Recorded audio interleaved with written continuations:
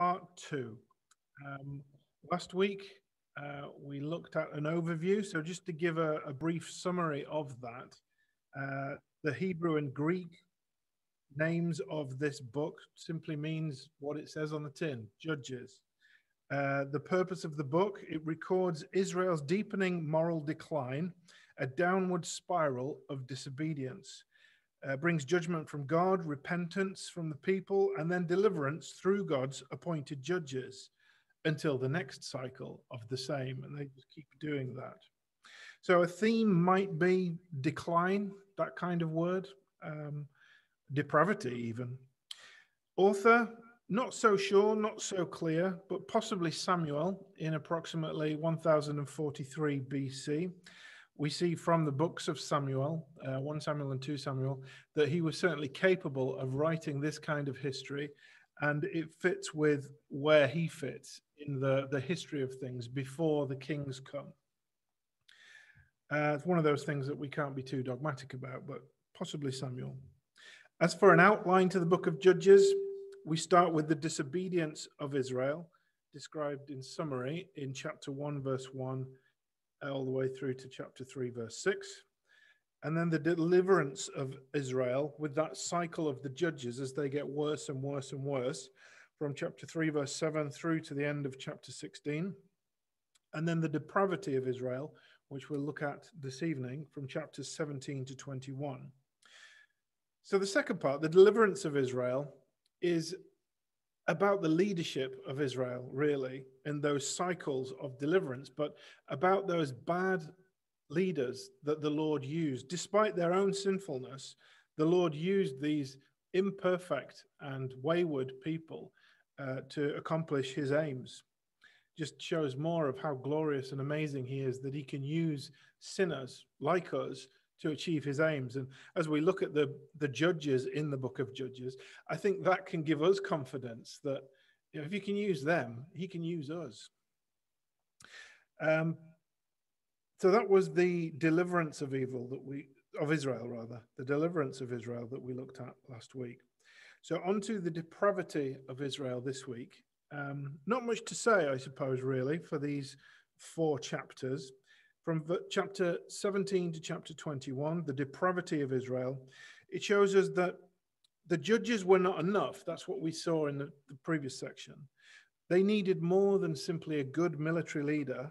They needed spiritual direction and reform. Ultimately, they needed everything that the scriptures so far is pointing us towards. As the Lord's plan for redemption continues, in all the promises he's given so far, he's been pointing toward the need for a king. It's already mentioned back in Deuteronomy when Moses says, when you appoint a king, these are the things that you're to look for in Deuteronomy 17. And so it's all heading in that direction. Right from the seed promise, all the way through to this moment, it's showing us that God's people need a leader, ultimately Jesus Christ, but even an earthly figure who trusts the Lord and will temporarily rule them and protect them. So anyway, chapter 17 to chapter 21, what do we see here in the depravity of Israel? We've seen the depravity of their leaders, and now we see the depravity of the people. In chapter 17, there is Micah's idols. Here we see that the people are getting worse. Let me read some of this. So here is a guy who, well, I think it's best I read it. Now, a man named Micah from the hill country of Ephraim said to his mother, the 1,100 shekels of silver that were taken from you and about which I heard you utter a curse, I have that silver with me. I took it.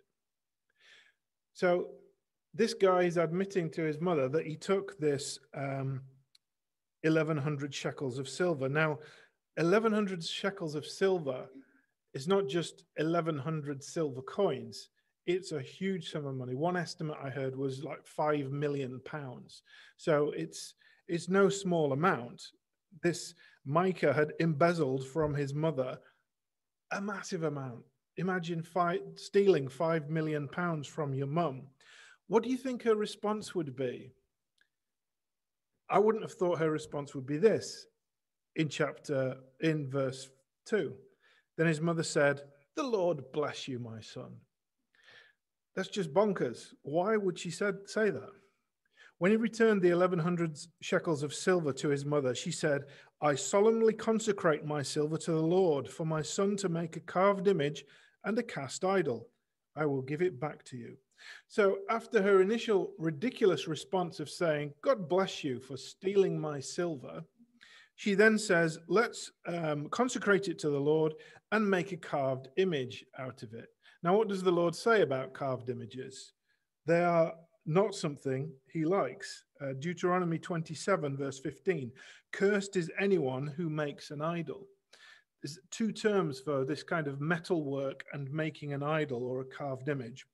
And exactly the same phrase appears in this Judges 17 passage as does in that Deuteronomy 27:15.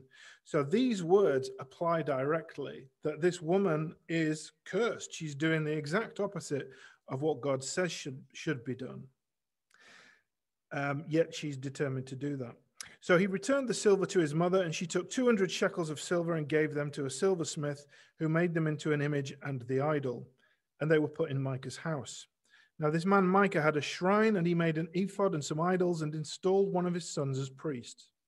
In those days, Israel had no king, and everyone did as he saw fit. You may recall that refrain pops up again and again in this book. In those days, Israel had no king. Everyone did as he saw fit. That story of Micah is an example of that in those days, Israel had no king and everyone did as he saw fit. They were doing crazy things. They weren't paying attention to God's word. They were thinking badly. They weren't doing things right, like this mother's response to her son's theft and then turning it into an idol. It just shows the lunacy of their descent into depravity, getting worse and worse and worse. But the story of Micah continues with a young Levite who seems to be wandering around looking for work. Now you remember that the Levites, as their inheritance, were to be given cities from the other tribes. And so they should be well looked after by the other Israelites. And the fact that this Levite is wandering around looking for work suggests that the Israelites weren't taking seriously their duty to look after the Levites. But anyway, Micah, with his newly installed idols, spots this Levite and gives him a job to be his own household priest, if you like. Then in chapter 18, the Danites come along. Now, the Danites are on the move. They're wandering, looking for a place to live. We haven't come into an inheritance, they say. This is all wrong, though, because as we've already read in Joshua, all of the tribes had been given their land, their inheritance. So what are the Danites doing, looking for somewhere to live? They're obviously not satisfied with the Lord's inheritance that he'd given them. So they're doing wrong in wandering the land. Why are they on their move? They have their inheritance. They're wrong. They come across Micah, find his silver household gods, and they say, that's nice, we'll have them. And they say to the Levite, who is his household priest, you come along with us too. Why don't you, instead of being a household priest, be a priest for a whole tribe? And this Levite shows his wicked ways in thinking to himself, great, I got promoted. He's happy with all of this. And so there is irony in this because Micah chases the Danites. He said, what are you doing stealing my silver? Well, where did he get the silver from in the first place? He stole it himself. So there's nothing really that Micah can say about that. Easy come, easy go in that respect. But this whole story of Micah stealing from his mum and her response and making a silver idol of it, and then the Levite being a household priest, and then being a tribal priest. And don't forget, one thing that we'd learn as well is that the Israelites were to worship in one place where God said, because there is one God, there's one place to worship, and we do it all together. So this Levite was doing what was wrong as well. The Danites were doing what was wrong, going somewhere else other than the land that the Lord had allotted to them. So these stories, Micah, the tribe of Dan, and that Levite, it shows us depravity of the Israelites. They're just not thinking straight. They're not doing what God had said to them. None of it makes sense. And that continues into chapter 19. This is a horrific chapter. If any part of scripture should be rated 18, it's this bit here. A Levite has his concubine, and they go on a journey. And they stop in the city of Gibeah on the way to where they're going, on his donkey with his concubine, this Levite. And he's got all he needs. He sits in the middle of the town square of Gibeah, and looking like he's going to have to stay there the night in the middle of the town square. But a good man comes along, says, "What are you doing sleeping in the town square? Come to my house. Please don't sleep in the town square." So he comes along and spends the night at this old man's house. So from verse 20 of chapter 19, "You are welcome at my house," the old man said. "Let me supply whatever you need, only don't spend the night in the square." So he took him into his house and fed his donkeys. After they'd washed their feet, they had something to eat and drink. While they were enjoying themselves, some of the wicked men of the city surrounded the house. Pounding on the door, they shouted to the old man who owned the house, "Bring out the man who came to your house so that we can have sex with him."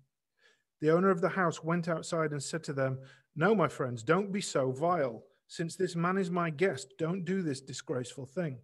Look, here is my virgin daughter and his concubine.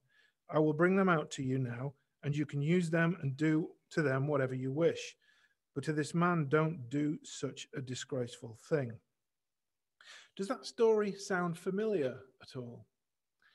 If you remember Genesis chapter 19, the story of Sodom and Gomorrah, exactly the same picture of a man visiting the village and wicked men surrounding the house and wanting their wicked way with the guest.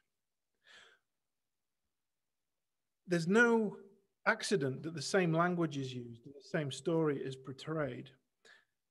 God is telling us in this that Israel itself had become as bad as Sodom and Gomorrah. And what happened to Sodom and Gomorrah? But they were destroyed, wiped from the earth. In fact, some say that the Dead Sea is the way it is because of the punishment on Sodom and Gomorrah, that it effectively turned that part of the world into the Dead Sea. Israel has become just as bad as that one of the worst examples of sin, Sodom and Gomorrah. But it doesn't stop there, it continues. After the wicked men had their wicked way with this concubine, the next morning, the concubine has managed to make it to the entrance of the door and evidently sleeps there, evidently dies there. As the Levite comes out to go on his way the next day, verse 27, when her master got up in the morning, he opened the door of the house and stepped out to continue on his way. There lay his concubine, fallen in the doorway of the house with her hands on the threshold. He said to her, "Get up, let's go." But there was no answer. Then the man put her on his donkey and set out for home. That's an abominable story, a total lack of an ounce of compassion. Knowing what that woman had gone through during the night, which had saved his life, incidentally, didn't even ask, "How are you?" Didn't even check for a pulse. Just, "Come on, get up, let's go." And evident she was dead. A Levite, one of the tribe dedicated to service of the Lord, as set apart with this kind of attitude, shows again the level of the depravity of the people of Israel at this time. When he reached home, he took a knife and cut up his concubine limb by limb into 12 parts and sent them into all the parts of Israel, all the areas of Israel. Everyone who saw it said, "Such a thing has never been seen or done, not since the day the Israelites came up out of Egypt. Think about it, consider it, tell us what to do." So by way of protest, the Levite does this. The remains of his concubine he sends all over all parts of Israel. And Israel is up in arms about it. How could this kind of thing happen in Israel? And so all chapter 20 is about the Israelites calling the tribe of Benjamin, where this village of Gibeah is that the Levite stayed in, who did this thing to this woman. All of Israel comes together to hold Benjamin, the tribe of Benjamin, to account. To start with, they just want the town to, or the tribe of Benjamin, to surrender those who did what they did. Chapter 20, verse 13. Now surrender those wicked men of Gibeah so that we may put them to death and purge the evil from Israel. But Benjamin wouldn't listen. And so, long story short, here is an Israelite civil war. For the first time after they've come into the promised land under the joint leadership of Joshua, and then they spiral out of control in their depravity. And then we come to this point, Judges chapter 20, where there is this civil war as the other tribes attack Benjamin. In the end, this all-out assault against Benjamin, casualties on both sides, tens of thousands, and there remains only 600 Benjaminite soldiers at the end with no families. In chapter 21, we see that the Israelites come to their senses. How could it come to this, that we would only have 11 tribes? If we do this, if the tribe of Benjamin's wiped out, then what about all the promises of God? We can't allow that to happen. They come to their senses, you might say. But they're short-sighted. They'd made a vow that they wouldn't, on seeing these 600 men left of Benjamin, they realized this, but they said, well, we're not giving our women as wives to them. Because of what they've done, because of this atrocity, they cannot have our women as wives. And so, again, we see the depravity of their thinking in trying to sort this out. Well, we've made this vow, so what are we going to do? How can they have wives? How can the tribe of Benjamin continue to propagate? And so there's two crazy ideas they have in Judges 21. One where a village is wiped out, the men are killed, and the women that are left are given to the remaining soldiers of Benjamin. But we see that there aren't enough. So the second solution they come up to is, hey, every year there's this annual festival in Shiloh, the place where God wants us to worship. There's this annual festival. So why don't you guys, you Benjaminites that are left, go along, hide in the bushes, and whilst this festival's happening and there's women dancing, kidnap the ones that you like and then run away and take them. Crazy thinking. Really bad idea. But this is what they do to restock, if you like, the people of Benjamin. So at the end of Judges chapter 21, verse 24, we have this bleak picture. The leadership of Israel is a mess. We've had the golden age of Joshua, and they come into the promised land. But then subsequent leaders, subsequent judges get worse and worse and worse. There's no king in Israel. Every man does what he pleases. And then those last few chapters show us the deepening depravity of Israel in their thinking. Worse and worse and worse and worse. And in a sense, it leaves us at rock bottom thinking, what's next? But thankfully, it starts to change direction. Next, we come to the book of Ruth, when we start on the pathway towards God's king being delivered. First in David, and then ultimately, he's a picture for the Lord Jesus Christ. So next week, things get happier, praise the Lord, as we look at the book of Ruth, a beautiful picture of redemption.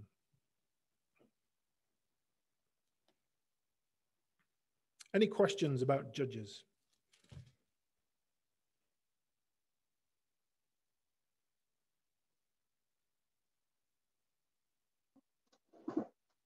Leon, I've got a question.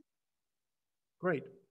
You spoke about how the Israelites were supposed to worship in the place that God had designated for worship. How can we as a church today learn to worship God in keeping with ways that he has called us to worship him, rather than allowing our culture and prevailing trends to seep into our services? Wow, that's a profound question that could be answered on so many levels. There's different strands to that. So let me start with Israel is Old Testament, and there are some things that were for Israel that are not for the church. There are some links together. At the end of the day, the people of God is Old Testament Israel and New Testament church, but not everything that was for Israel is for the church. So in that respect, it's clear that we're not commanded to worship in one specific place. To summarize that, or to summarize, I suppose, the main principle for us is John 4:24, that God wants worshippers who worship him in spirit and in truth. And so in that respect, I mean, you could take the spirit part two ways. There's two ways of understanding that. One, that we worship him in the general sense of the word spirit, that with all feeling, if you like. I don't think it's that. I think it's the other sense, the Holy Spirit, that we worship him in the power of or by the Holy Spirit and in truth. Well, what does it mean to worship in the Spirit in that sense? Well, it means that you can only truly worship God if you've been saved, because the Holy Spirit enters you when you are saved. So that bit's quite straightforward, that we worship in spirit. What does it mean then that we worship in spirit and in truth? Well, what is truth? But God's word is truth. And so, as you rightly point out, we need to worship God in the ways that he has designated. Now, he doesn't spell out every single thing that we are to do and not do, but there are things that he says do, and there are things that he says don't do. What am I saying there? That there are some things in Scripture about how we worship, but there are some areas of flexibility, and we need to know Scripture to be able to know what those things are. So, what does that mean for us? It means that when we worship, we have a gospel-focused service when we come together. If we're talking about corporate worship in the church together, remember Romans 12 says, to paraphrase, all life is worship. We're talking about corporate worship, are we not, in this? So, where was I going with that? We worship according to the Lord's ways in Scripture. You see what I mean by there are so many different strands to this. One is that the world is not godly. And so to just bring in worldly ways won't do. Worship of God is a separate, holy, set apart thing. So one thing, for example, is we don't, performance, music is a part of our worship.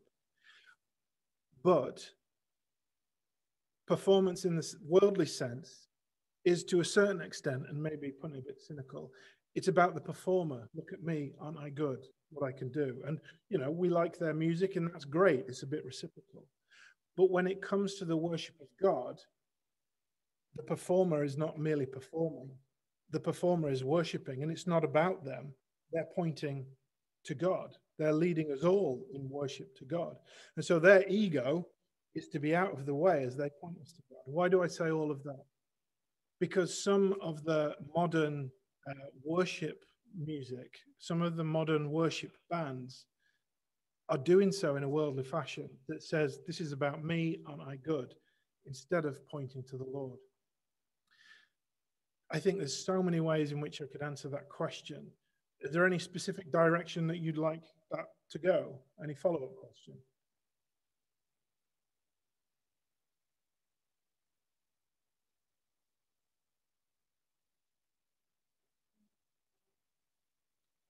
If you're speaking to us, we can't hear.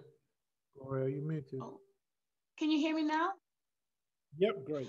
To give a specific situation, say a church can't find a pianist to accompany the worship within the congregation or among other believers in the area, and there's somebody who's not a Christian, but they are a really good pianist and they're willing to play for money. would it be a good idea to put such a person in the service to play these songs, or would that be blaspheming the word of God because they don't know God, they've not repented, but we're hiring them to do this job. It's things like that that a church may face today. How would we go about dealing with that? Is that bringing the world into our worship? I would say so, because that person wouldn't be worshipping. And so how can they lead us in something that they're not doing? I would rather have no music than an unbeliever lead us in worship, because they can't lead us in worship. They don't understand the dynamic. In that respect, it's about them and their ability to play. It's not about let's together worship the Lord. So in that respect, I think our policy here, I would go further actually. And I think, I don't know, would I? Off the top of my head, maybe getting into trouble, me and Neil, by saying this, but I wonder if our policy would be that those who lead us in worship as musicians should be members of our church, or should at least be known as members of other churches. So, for example, if the Gettys came along, wouldn't that be great? We can confidently know that they are fellow worshippers as members of churches, and good churches at that. So I'd be quite happy with them. But other than that, the only real safeguard we've got is if we know people are members of our church, then we know that they're saved.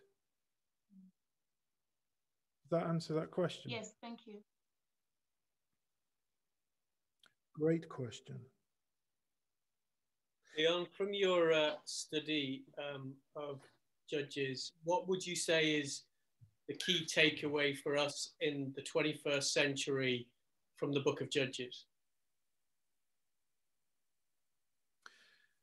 The key one, because I think there are several, but I think the key one is that the Lord has his plan, and it won't be undone by sinful humanity. He will achieve his plan anyway. That's part of it. Another part of that is he can even use sinners to achieve his ends, sinners that have gone totally off the rails. So in that respect, we can trust his sovereignty, and particularly we can trust his sovereignty to save. So that when that comes to our salvation, praise the Lord, it's in his hands and not ours. Does that answer that question? Yeah, thank you. That's very encouraging. Thank you. Great. Well, let us turn to prayer. If you think of any other questions, do email or let me know on the phone or something.